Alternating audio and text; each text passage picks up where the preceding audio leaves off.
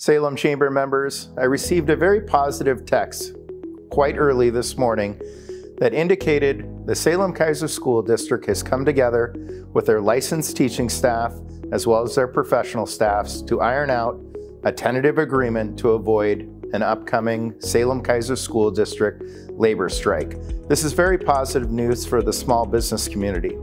I wish to congratulate our school board members, our teaching professionals, the support staff that surround the district with great helpers, as well as the leadership of Superintendent Andrea Castaneda, who made sure to guide this process with great integrity, which was respectful to all parties.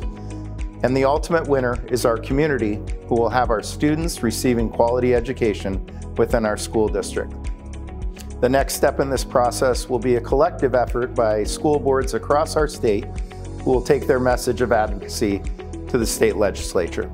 Congratulations to the Salem-Keizer School District, but most of all, to our young people who will return to the classroom following spring break.